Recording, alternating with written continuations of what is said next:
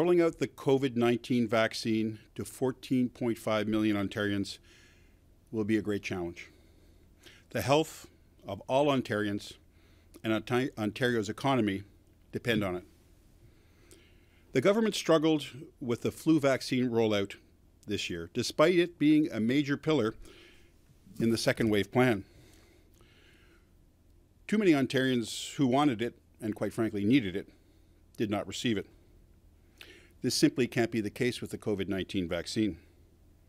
So we've put forward a motion to be debated later this afternoon in the legislature with the intention of ensuring the government is adequately prepared for the task, that there be clear and transparent communication throughout the rollout plan, and that there be some legislative oversight.